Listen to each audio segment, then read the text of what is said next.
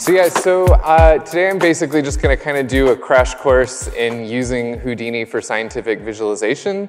So this is maybe going to be a little bit different from some of the other talks, but I'm hoping we synthesize some cool new ideas.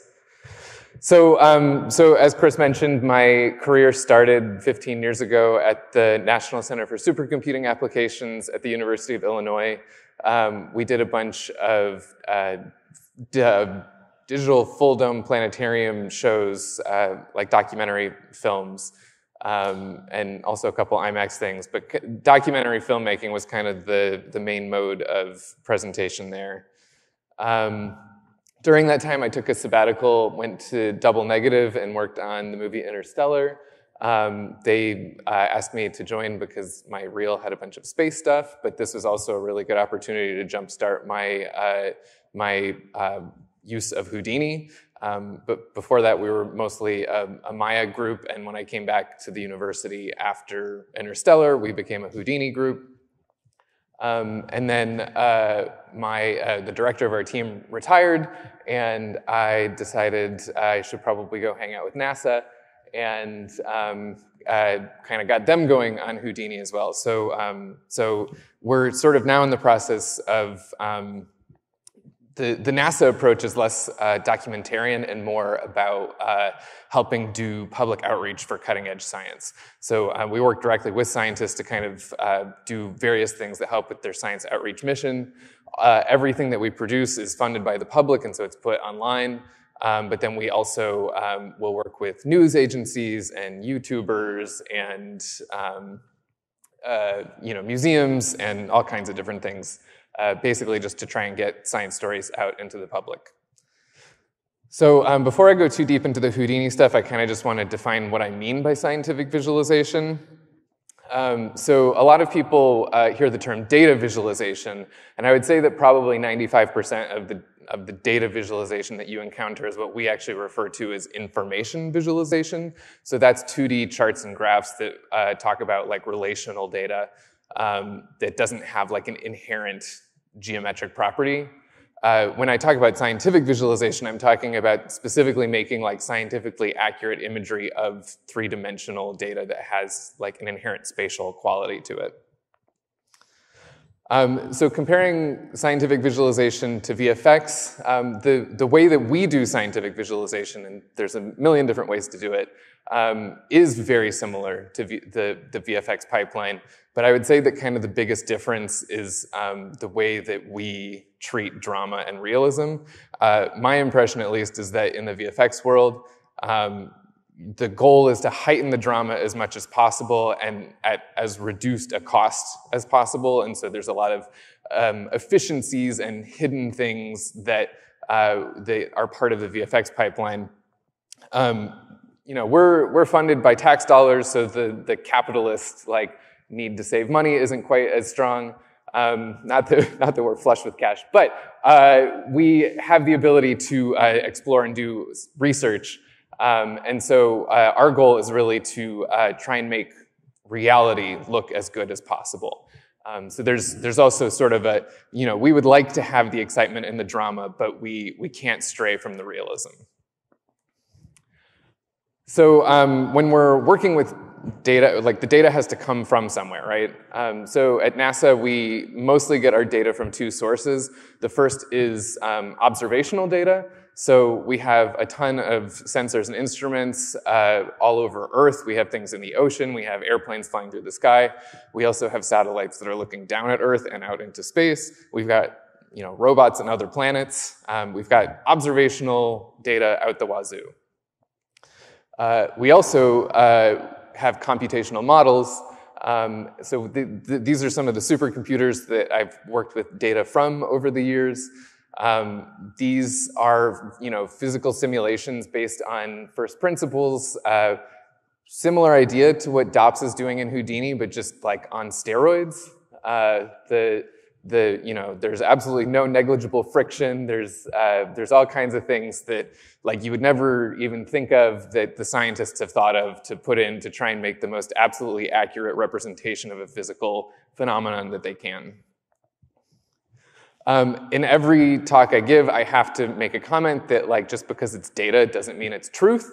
I'm gonna kind of glaze over that in this talk because this is a Houdini talk, but I did see this presentation earlier this year at the Outlier Visualization Conference, and I would highly recommend checking it out. This talks about kind of the potential to lie with visual imagery with data visualization, and it's all couched in this framework of like, what if Florida was actually run by alligators and they really want climate change to happen? So I highly recommend checking it out. I think it was a really great talk. So I'm just going to share a few examples of data visualizations that I've done and some interesting quirks about how we used Houdini to do them. So this visualization is of it's of Earth's magnetosphere, and it represents a coronal mass ejection that was launched off the sun and hit the magnetosphere, disrupted a lot of satellites. This is the one that famously knocked out a bunch of those small internet satellites. The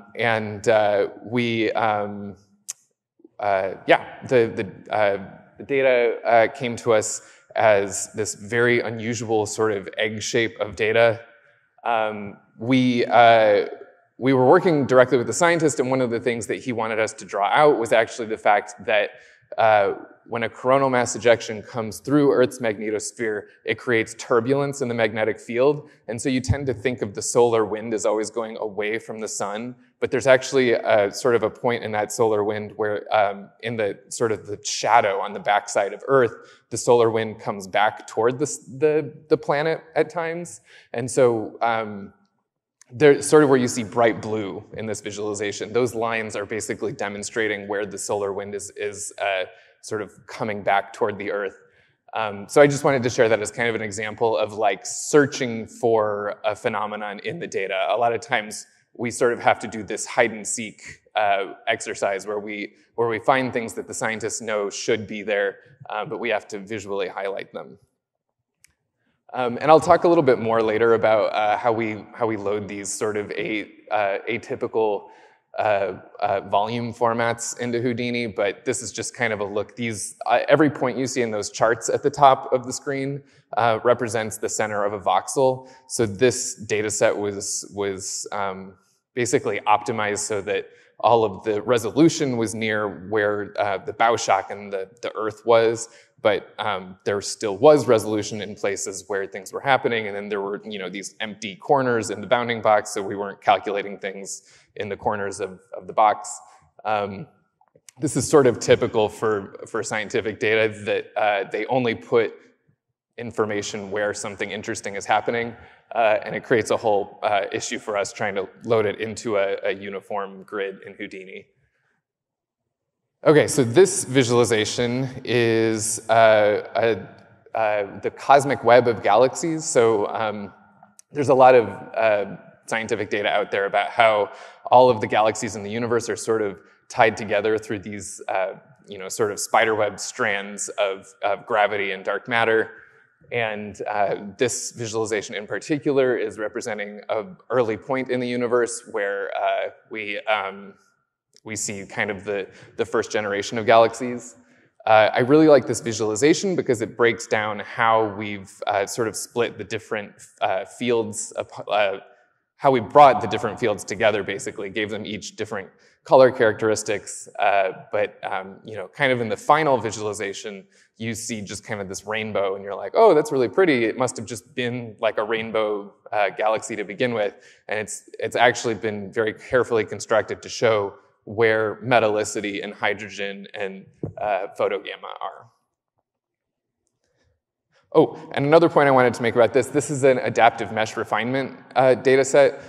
So adaptive mesh refinement is a multi-resolution grid, so it's sort of like an octree, which is sort of what VDBs are, but VDBs all have sort of a uniform base resolution, and in adaptive mesh refinement, any level of resolution in the grid can be a voxel. So I don't remember how deep this was. I think this was like 8 levels of resolution, but we've worked with data that had like 40 levels of resolution. So there's a huge orders of magnitude and scale difference between different voxels. Okay, so this data was what scientists think was kind of the last major collision between rocky bodies in the early solar system that led to the creation of the Earth and the Moon. This data is smoothed particle hydrodynamics, which is it's particle simulation, but it's the particles represent sort of a distribution through a fluid. So I think that's kind of what FLIP it does. So what was cool about this is that the particles represented basically rock. They were rock, but in different states of matter. So we had solid rock, and then we had like molten rock, which was liquid, and then we had rock vapor, like superheated rock that had actually turned into a gas. And so we had to use the density, the temperature, and the particle radius to figure out which state of matter each particle was in, and then we would surface both the solids and the liquids, and we would put sprites onto the gas particles. And then we rendered the solids with a diffuse shader and the liquids with an emissive shader, and we also turned the liquids into geometry light so that they would cast light onto the diffuse part. And then also created like for the gas, we created a Gaussian sphere sprite instead of just using 2D cards, because the 2D cards were creating these like intersection artifacts when they intersected with the surfaces. And then just like added some procedural noise and came up with this, and we're really pleased with that.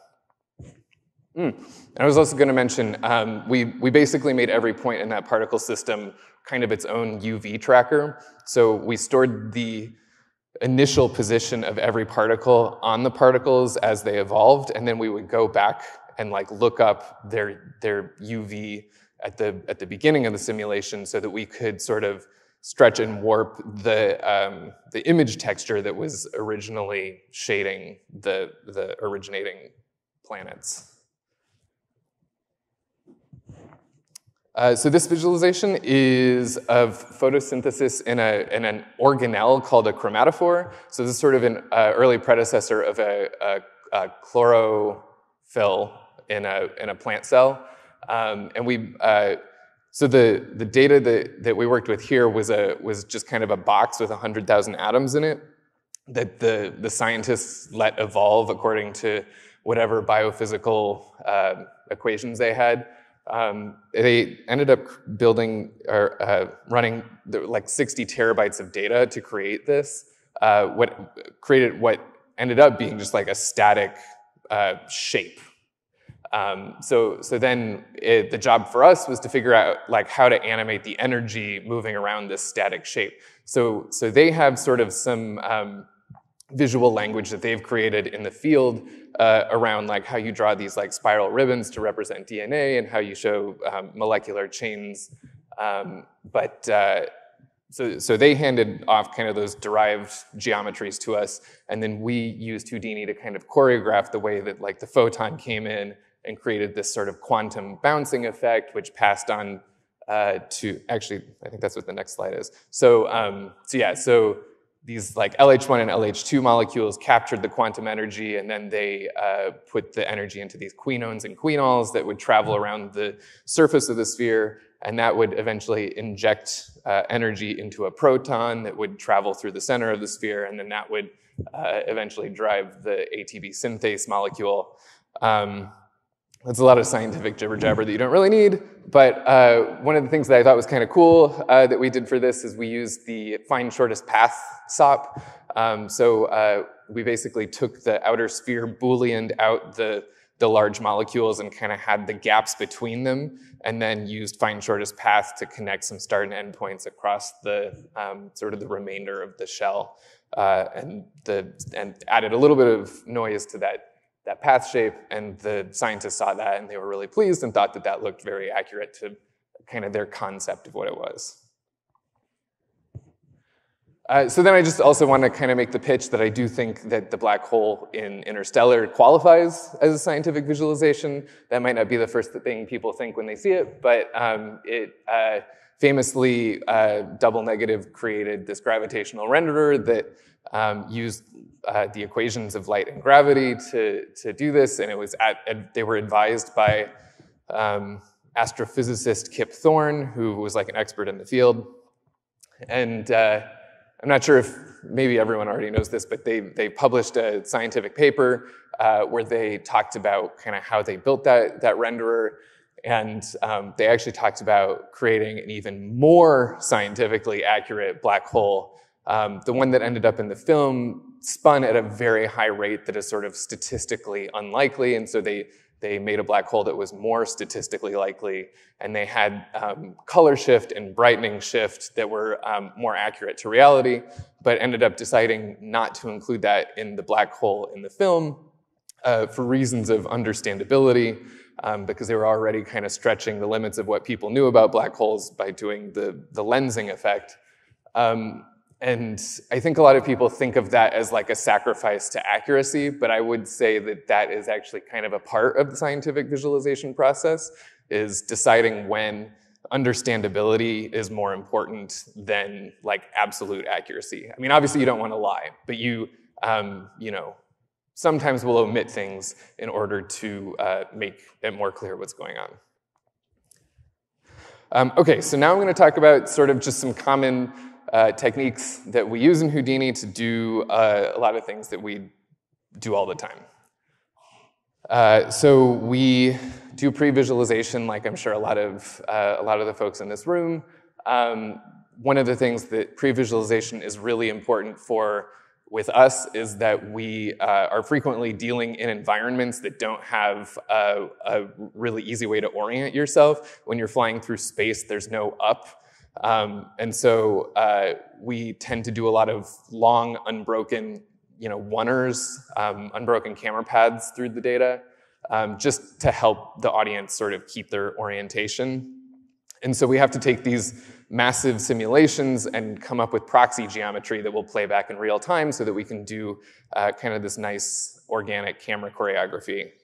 So when I was at the Supercomputing Center, we had this really cool tool called Virtual Director, which would allow us to use a 3D Space Pilot mouse to navigate around the data as it was evolving. And so you could kind of very documentary-like react to things as they were happening in the simulation. And when I got to NASA, I was like, oh man, it would be really great to have a tool like this. Like nothing really existed yet. But I didn't want to write a whole graphics program. This was like a standalone C++ program. So I went out and got myself a Space Pilot mouse and just dug into chops and realized that it was really not too challenging to redirect the incoming data stream from the mouse into a camera, and then record that camera motion out, and yeah. So yeah, now I have what I call a spacewalk camera, where I can kind of record an organic camera path in Houdini.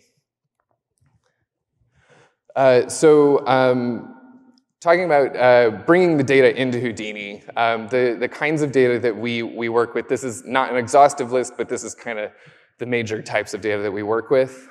We get a lot of satellite imagery.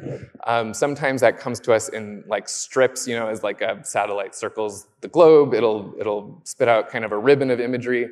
Sometimes it'll come to us as like a global mosaic where someone has already put all those strips together. There's a lot of stereo reconstruction. So like a satellite will have two cameras looking in different directions, and then they'll be able to figure out sort of the 3D geometry of a surface like they did for the asteroid Bennu up there. We'll get like sort of lifetime satellite trajectory paths like in the top right corner, evolving volume simulations like in the bottom left corner. Spreadsheets, everyone loves spreadsheets. The bottom center here is like a series of black hole binary systems we've observed through telescopes. And then the bottom right is a particle system, like that's the colliding moon simulation that I showed earlier. So to get those data into Houdini, they're almost never in a form. The images, luckily, are usually TIFFs or maybe a geotiff, but pretty much all the other data types you really have to mess with before they're a format that Houdini will recognize. So we use a lot of these tools here. I say that. The VFX GUIs, we pretty much only use Houdini anymore. And RenderMan. Okay, I don't want to lie. But anyway, the scientific GUIs and the scientific coding tools are mostly what we use. Python is becoming by and far the most useful thing, especially if you can juggle Python libraries, which tools like Conda is making a lot easier. You can basically download the Python library that particular science community has written specifically to read their data, and then you load it into like a NumPy array, and you can pretty easily create a Houdini asset from there. The biggest challenge that we still run into a lot is these non-uniform, non-rectangular volume grids. We have these stretch grids that are rectangular, but there's more resolution in different dimensions. We have multi-resolution grids like the adaptive mesh refinement. We have a ton of polar data. And so when we're trying to bring this into Houdini, we have to sort of balance on this seesaw of like oversampling and undersampling. If we want to have uniform voxels, we will typically try to find a middle ground, but that will mean that we're putting a lot of detail in empty areas, and we're blurring out a lot of detail in the finer resolution areas. So I'll mention a little bit later some new techniques we have for that. So geometry derivation is another important technique that we do a lot of. We kind of get these big black boxes of data, and they're not always self-describing, and so we'll create sort of corollary data from the original data. So this is an example of isosurfaces, which are kind of the 3D equivalent of iso lines that you see in terrain maps. So it's basically a division between one value and another. This is, in this simulation, it's showing kind of a shell around a coronal mass ejection, or a series of coronal mass ejections. And this is like the easiest thing in the world to do with VDBs. There's literally that ISO value parameter on the convert VDB node. So very pleased to have access to that. I also want to shout out, this visualization was created by my intern Anansa over the summer, and I'm very proud of her. She did a great job. When we are dealing with vector field data, tracing lines is often a really useful way to show kind of what's happening in that volume. So you can see kind of the reddish purplish lines there are the magnetic field, and we do that just with the volume trail stop. And then the yellow lines are actually reacting to the evolving volume field, and so that's a pop simulation that uses the advect by volume pop node.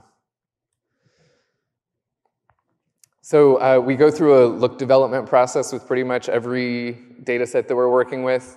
I really like this example. It's just 4 different views of the same colliding galaxy data set, but you can see that sort of based on the story you're trying to tell, there might be different attributes in the data that you want to pull out.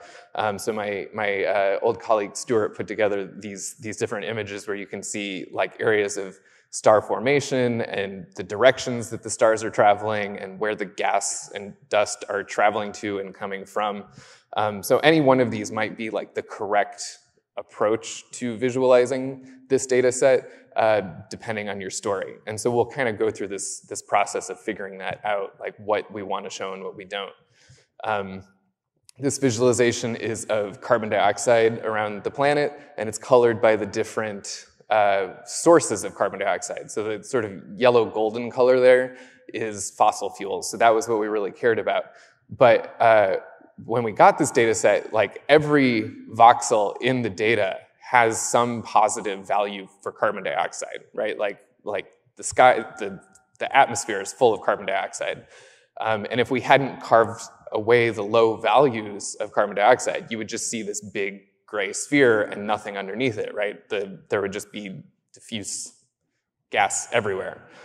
So we intentionally carved away low values so that you could see the high values, and you could kind of see over time I'm going to scrub to the end. You can kind of see that that build up over time. And that's really the story, right? You don't want to show like naive reality. You want to show kind of the scientific point you're trying to make. This, I'm sure, is a familiar exercise to anyone who's done look dev before, anyone who's worked with a client before. In our case, our clients tend to be sort of science storytellers and the scientists themselves. And there's always this tension where the scientist wants us to be as absolutely perfectly accurate as possible, and the storyteller wants to get the point across and is willing to ditch details at a second's notice. And I think that's a really healthy tension to have. I think that both of those are important, but sometimes people just need an image to react to. And so I just would love to sing Houdini's praises for making it really easy to rapidly prototype different things. So this was an experiment in like, what does a photon look like? Which, you know, at this scale, like the wavelength of a photon is bigger than the screen, so. So everyone's been talking about HDAs. We have a bunch of HDAs in our studio. One of the things that is sort of a repeated challenge that we've had to build tools around is bringing different data sets together. We really want to try and make science as understandable as possible, and to do that, we want to connect the familiar to the unfamiliar. And so we'll go out and find different data sets. These different data sets are not computed to go together. They weren't originally intended to synchronize well.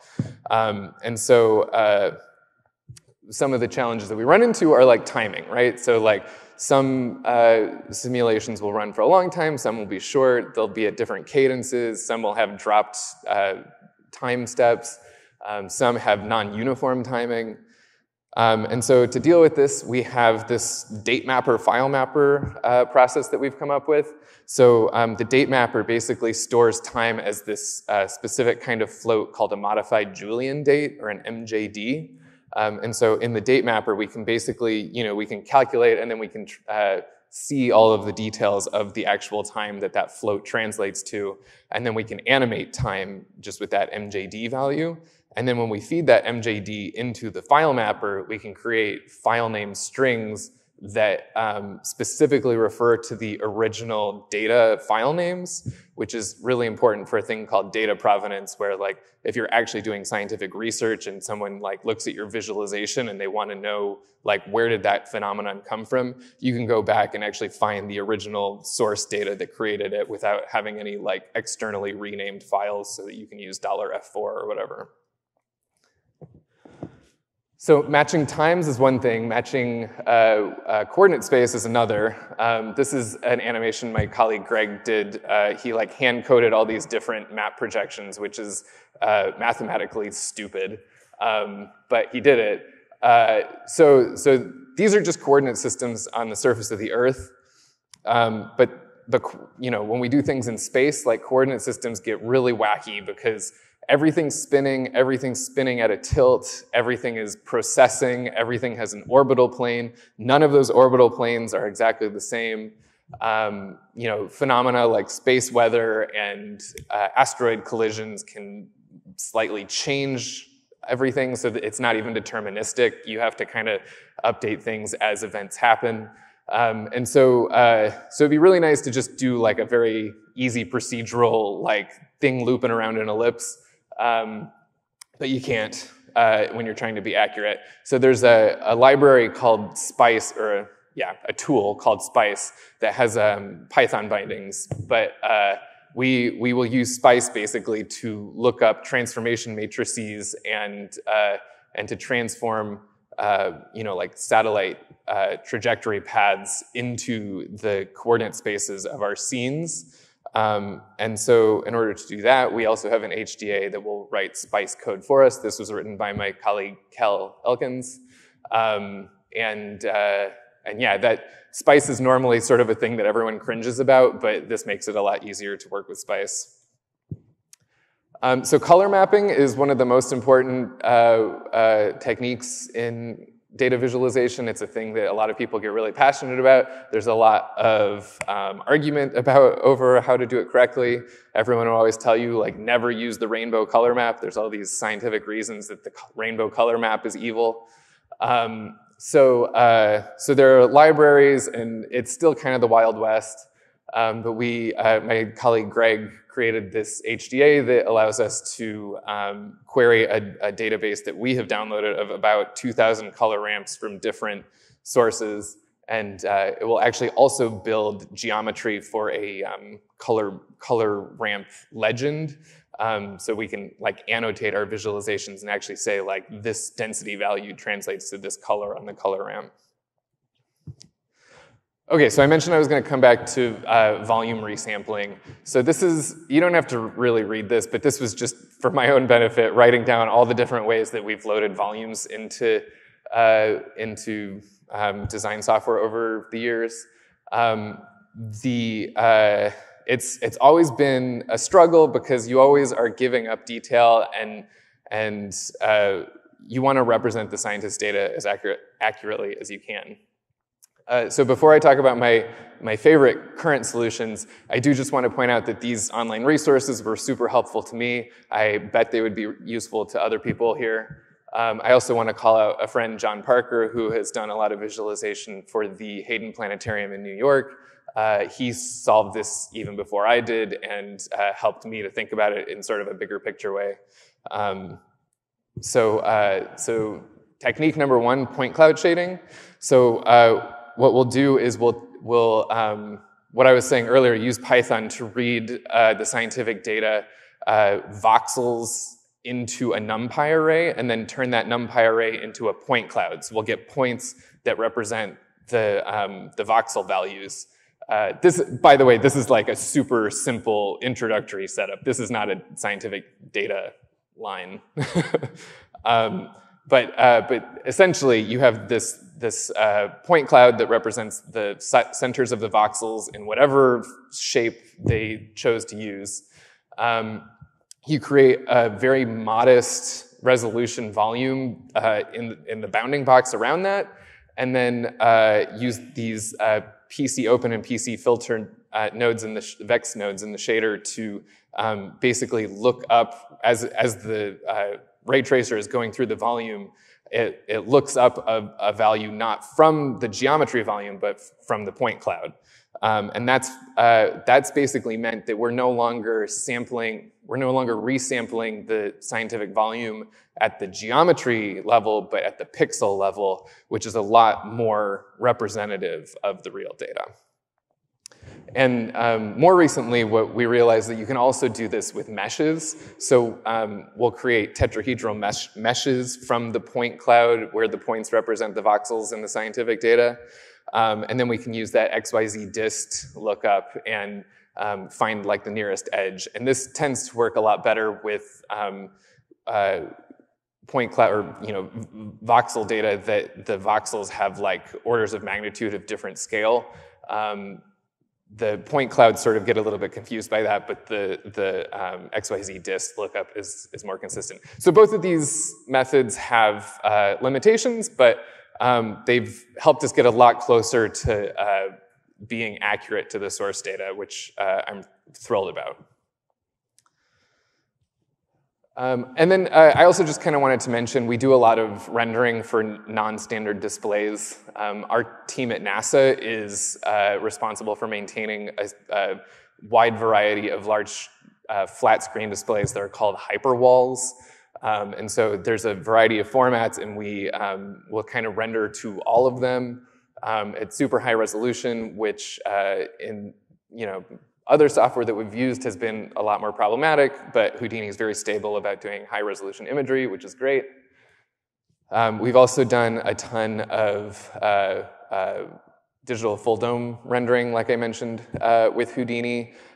In the past, the way that you used to create these dome master images was that you would render the same scene 5 times. So you'd have a forward camera, an up camera, a down camera, a left camera, and a right camera, and then you'd use external stitching software to like reproject those 5 sort of cube map images into a hemisphere.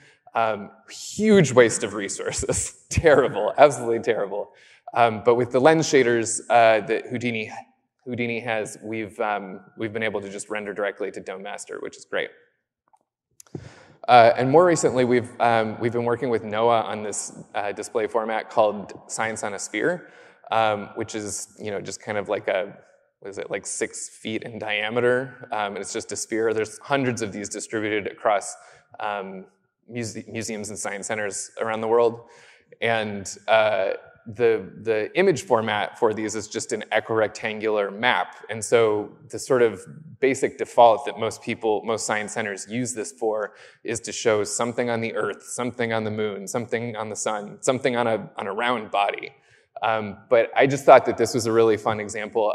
We used lens shaders again to create like an equirectangular rendering of a 3D environment, and ended up creating this basically fishbowl projection, which, if you like unwrap this, it's a completely nonsensical rectangular image, but when you put it on a sphere, it actually looks like you're looking at like a real container of fluid. So that's kind of the Houdini stuff I wanted to mention, but I'm sure people in the audience are like, what the hell is this good for?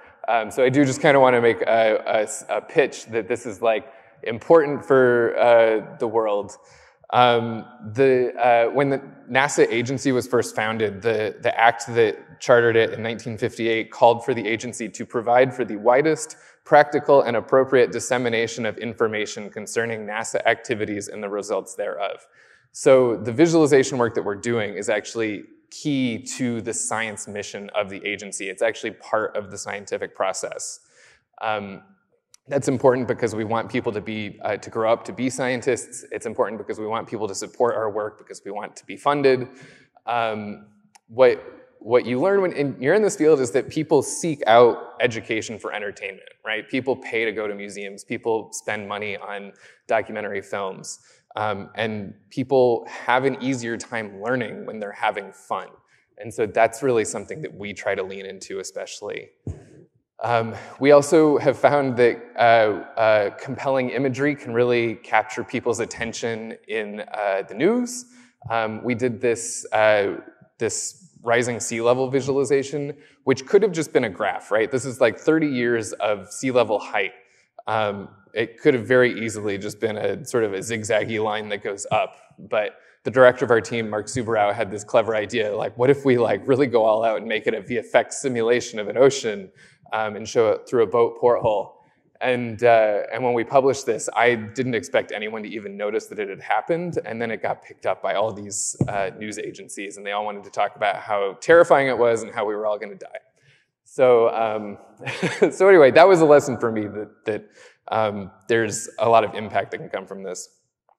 And then also, this is the kind of stuff that really, more often than not, gets shared with decision makers and people with big audiences, right? Because these people aren't scientific experts, and so we need things that are intuitive enough for them to understand that they can just look at it and understand sort of the scientific points. So my little collage here, you see our work being presented to the vice president, being presented at a diplomacy conference in Dubai, being presented to some NASA administrators in the bottom left, and our good friend Leonardo DiCaprio in the bottom right, who is famously kind of an advocate for climate activism. So all of these people have different audiences, and they need to be able to talk intelligently about the information that NASA has, and I am proud to say, play a role in that.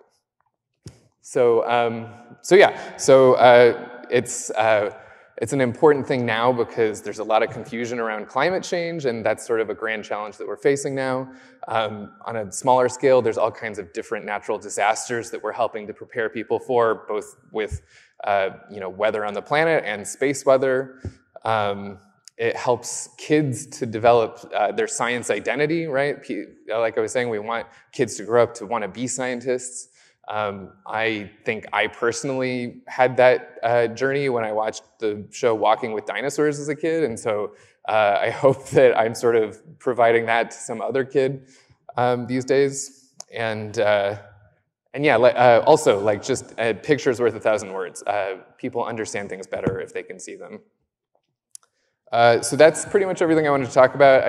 In case anyone was interested in getting started with scientific visualization, I wanted to share some resources here. But I'm also happy to take questions. And I want to say thank you so much to SideFX for having me here.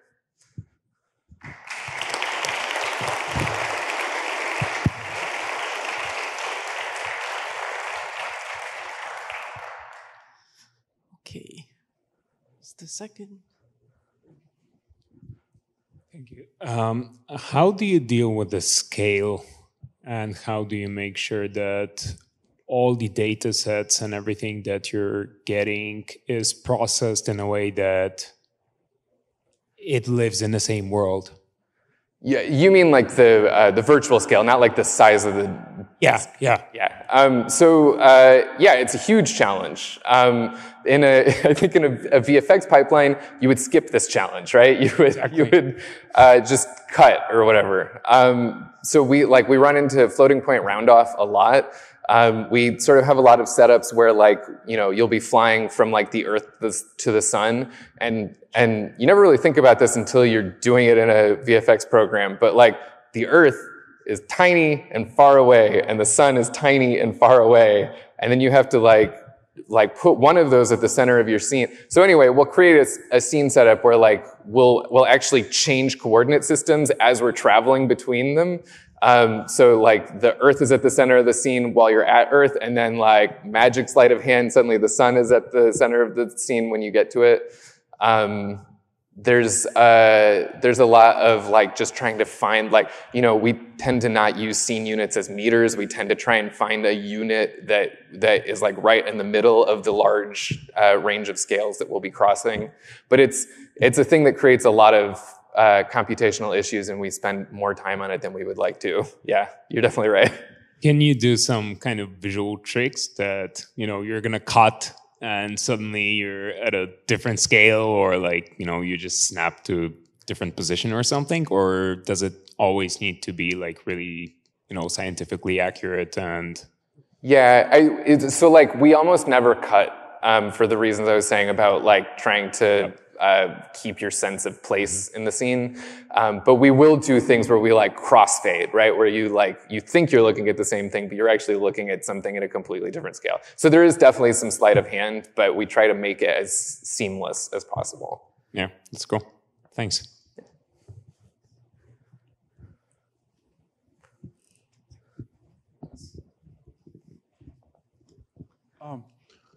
How do you render all this scientific data? Do you have a render farm?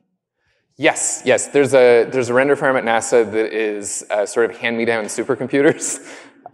So yeah, we run RenderMan and Mantra, and we're starting to experiment with Karma, I'm happy to say.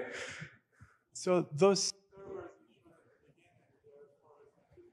calculation or for rendering? So the supercomputers I showed photos of, I have used the supercomputers for rendering, but typically the idea is that those are specifically just for scientific computer models. So they'll run a huge simulation for weeks or months on just take over the entire computer of thousands and thousands of nodes. Those machines are bigger than a lot of render farms. Although actually there are some big render farms too. But yeah, sorry, does that answer your question? Yes, thank you. Thank you for the great presentation. I have a few questions, and the first question is that do you do do you do real-time interactive simulation too? Yeah, so this is, I've chatted with a few people here this week already about this. It's an area of interest, but it's also a challenge. There was a big solar eclipse back in April, and we made a little Unity video game to promote it. Calling that data visualization is generous, I think. It was mostly a 2D photography game that was supposed to kind of teach the concepts of what an eclipse is and what a solar transit is. So there's definitely people in the team that have familiarity with interactive development, but some of the challenges that we run into are like a lot of the data that we work with are these massive volumetric data sets and like rendering large evolving volumes in real time, especially when you're trying. So the other thing is that it's like anyone in the agency who's doing graphics development has been strongly encouraged to do it for WebGL first, because that's the easiest thing to distribute to the public. And that severely limits like the memory footprint that you can use. So yeah, rendering evolving volumes has been like a thing that like, if anyone can tell me how to do that in WebGL, I am sold. But then the other question is just like, how do you design like a real-time data visualization experience where people are finding the important features in a way that justifies like building a whole like software application as compared to like a short film, right? Like when we create a video, we know that anyone can use it because it's just an MP4 that plays in a web browser.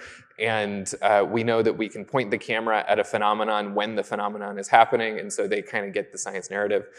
Anyway, I'm going really deep into this, but it's definitely a thing that I think I would like to do a lot more of, but there are some challenges in how we would do it well and how would we technically achieve it. It's not like I have a concrete idea about that, but I think that there are still like so much like possibilities. Like for example, I wonder like when you decide like what to visualize, like how much freedom you have, just the general like process to decide what to visualize, and then that related to the other my another question that like for example, it's not only like your final beautiful and accurate results please the scientists, but over that, like, was there any time that you made them surprised to find new things, because it's like a multidimensional, yeah, like what you made. So so the when we were doing documentary work at the Supercomputing Center, I think it was very, very intended for the public. But at NASA, what I do is considered part of the scientific discovery process. It's definitely part of science research. And so actually, something I tend to say in my talks, but I forgot to mention, is that we will often do the visualization in two different ways, which I also think is just good use of resources, because we've already gone to the effort of getting everything into Houdini anyway. But you know, like a scientist will want to be able to hold a ruler up to the screen and be like, oh, this is 3 centimeters, you know. Whereas an audience, like a public, like a non-expert, is not going to care about that at all. They're just going to want to be inspired by the scientific phenomenon, and the ultimate goal there is to try to get them curious enough that they'll go out and seek more information that they can find online or whatever. So we'll definitely try to create things that are for the scientist, and they very frequently will look at it and be like, oh yeah, like I sort of knew that was like what was happening, but it's like, it's a lot more visceral and tangible when you see the visualization put together. Did that? Yeah. I think I was like, there must be some the area, like a blended area between like a simulation, pure simulation, and the visualization. Yes. And I guess that you might do kind of blending. Yeah. Well, and areas. I mean, in that sense, like Houdini is a scientific tool, and I am doing science, right? And that one of the things, like kind of going back to the question about do you make things for interactive, you know, we as visualization designers have come to realize that the process that we go through to visualize the data is a very strong science learning process, that if we could put that process into the hands of everyone, every member of the public, like everyone would be a science genius. Not saying that I'm a science genius, but I definitely have some deep knowledge about some narrow topics. So I definitely think that using Houdini as a scientific research tool is a thing that people can learn from, I definitely. think that's really beautiful. And so my final question is like related to the screen. That with this information, then do you think that anybody who is interested in this area can make something similar to like what you are doing, or like you have a lot more data or computational models that you have compared to? Yeah, so I really held back on the simulation data box over there because it was either list everything or list nothing. There are so like the NASA Open Data Portal is a great place to go, and you can download any kind of research data that has been created. It's like a lot of it is sort of opaque, and you might need some help sort of understanding how to pull it apart using Python tools or whatever. But usually there's a researcher name that you can reach out to. People try to be really helpful in the agency. I'm happy to be a resource as well, so if anyone wants to reach out to me, I can try to put you in contact. But also NASA is one of a trillion places that's producing scientific three-dimensional data. Honestly, that last bullet is going to be the most important advice I could give anyone who wants to do this. Don't ask a professor. Professors are busy people and they don't want to work with you. Grad students are hungry for this kind of collaboration. Reach out to a grad student. Just like, maybe you'll find out about the professor's work and be like, that's really cool, but figure out who their grad student is and ask them. They would be thrilled to work with you, I promise. I'm a professor, so I agree with you. Yeah. Okay, Thank you so much. Yeah.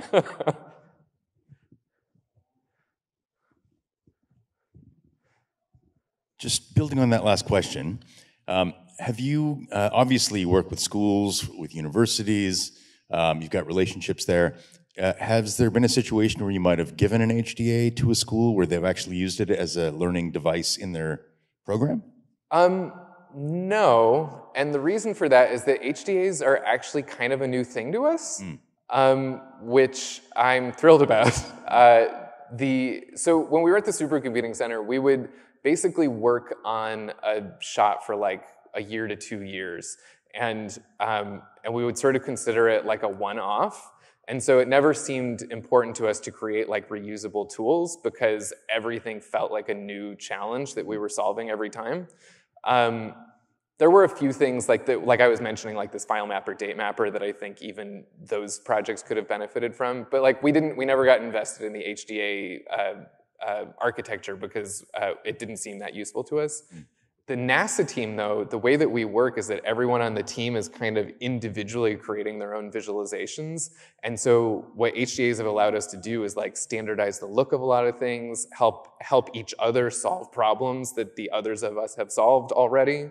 And so it's become a major part of our workflow at NASA, but we've only been doing it for a couple years at NASA, and several of the ones that I shared have only been written in the past 6 months. So yeah, if anyone's interested in looking at these HDAs, I think we would be happy to talk to them about that, but so far haven't had an opportunity to share yet. I think it'd be neat if you connect with our education team who's got the tentacles into the schools, and we can actually try that as a pilot program in one of the science programs somewhere. It'd be super cool. Yeah, that'd be great. Thank you for the presentation. I'm very curious, like where do you get your creative direction from? Like in a traditional VFX pipeline, you might have a storyboard, some artwork to start with. In your case, are you just being given a bunch of data and you have to come up with something that looks like something that makes kind of sense? Are you getting any creative brief from the scientists directly? Like where do you start? Yeah, that's a great question. So at the Supercomputing Center, the director of our team, Donna Cox, was a fine arts professor. And so she always had a very good critical eye on the creativity of things and would give us all strong creative direction. At NASA, I think there's a very strong reliance on sort of the strength of the group. Everyone is kind of their own director for every visualization that they're working on. But we have weekly, we call them weeklies. It's not dailies, but we meet once a week and everyone sort of shares what they're working on. And then everyone in the group just tears it apart. A lot of the advice is not only creative direction, but also sort of best practices direction. You know, like I talked about color mapping, right? Like there's all kinds of academic knowledge in our group about like what colors are good for this and that.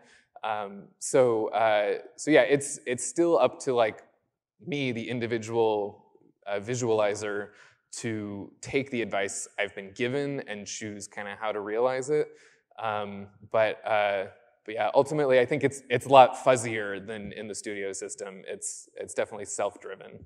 But so when you ingest your data for the very first time, are you at least being given some kind of guideline of what everything means? Or Oh yeah. Oh yeah. Oh God, I would be so lost if I wasn't. Yeah, we definitely have to talk to the scientists. A lot of scientists are actually pretty confident with creating their own sort of diagrammatic visualizations. They've got custom tools, Python tools that will do that.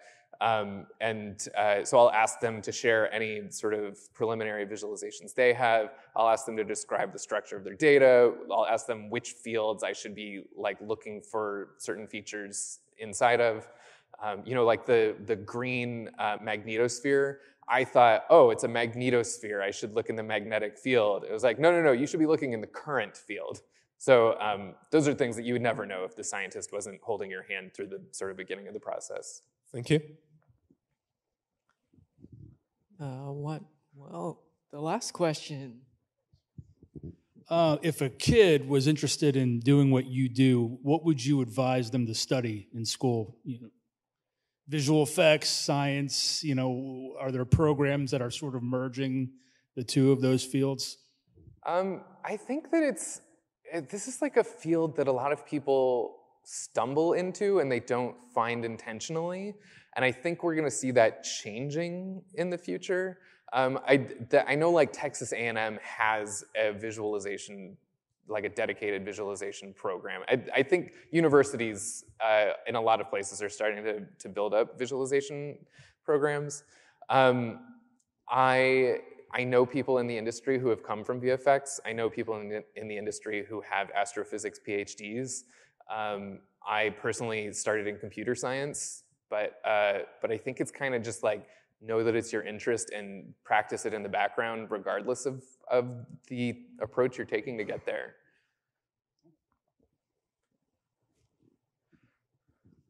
Thank you very much, AJ. Thanks. Thanks, guys.